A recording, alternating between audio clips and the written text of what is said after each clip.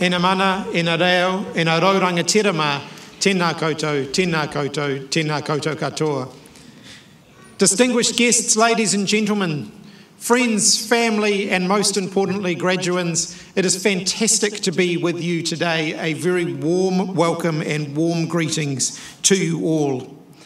It's always a pleasure to celebrate educational achievement, and my congratulations go to all of you. Today brings with it, no doubt, a great sense of pride and satisfaction, not only for you, but for those who are joining you today in your celebrations.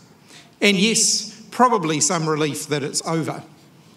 It takes a lot to follow through on a commitment to learning, and I'm sure at times it was pretty tough. Maybe you sacrificed time with your family, with your whānau and your friends. Maybe you put personal projects on the back burner.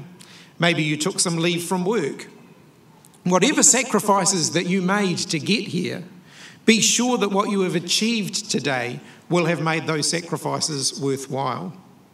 The grit and resilience that you have shown on your journey of learning can be channeled in so many other aspects of your life. To quote former US President Barack Obama, when he said it very well, he said, persevere, persevere, nothing worthwhile is easy.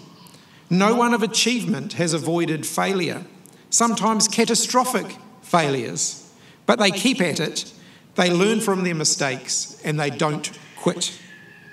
Those were wise words. He said that in 2012, and 7 years later, when it comes to learning, his words continue to take on ever more important meaning. Because today and in the future, learning is increasingly a lifelong process. It doesn't end when you leave tertiary education or when you gain your qualifications. I said you might be receiving or feeling some relief in having completed your qualifications. That may be short-lived, because the world of work is changing. And throughout all of our lives, no matter what stage of our life, we will continue to need to hone and develop new skills, acquire new knowledge, and develop new strategies to be the best that we can be. You are more likely now than ever before to enter not just one or two, but several different careers throughout your working lives. When I look at my own life, I loved my time studying. But then I realised it was the love of continual learning that contributed to making that so special. And that did not stop when I graduated.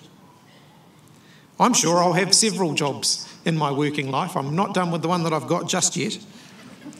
But I ask you to remember that there is no one pathway to a career. Different learning opportunities can take you in different directions. And as long as you're resolved to continue learning, opportunities will open in front of you. I know that the qualifications that you have achieved are wide-ranging. They include degrees in business and applied management, early childhood education, applied science, social work, engineering, technology, and the arts. Some of you are receiving diplomas in business, psychology, management, environment, information and library studies, design and decorating, and real estate. My advice to all of you is to look at the changing nature of work and to think about how the skills you've learned during your study can be transferred into the careers of the future. These jobs may not even exist yet, but you might have a sense of what they might entail, because what you've studied will lead you down numerous career pathways. Transferable skills will be in hot demand. To speak just finally about vocational education and training, every New Zealander, wherever they live and whatever their background, deserves access to quality education and training throughout their lives so that they can realise their potential and participate fully in our economy and in our society. But it's also the case, I believe for several decades, New Zealand has undervalued vocational education and training. That needs to change, and it will change. Work is ongoing to lift the status of vocational education and training, and we're in the process of building a stronger future for our polytechs and institutes of technology, including the Open Polytech. One that's set up to support the changing nature of work, that is better positioned to meet the needs of our changing work environment, and one that's flexible enough to support the skills and training that we need now and in the future. We need to be clearer about what vocational education and training is. When I look at the subjects you've qualified in and the range of qualifications that you've gained, I can see it's a wonderfully huge and varied mix. But what unites all of you? What unites vocational education and training?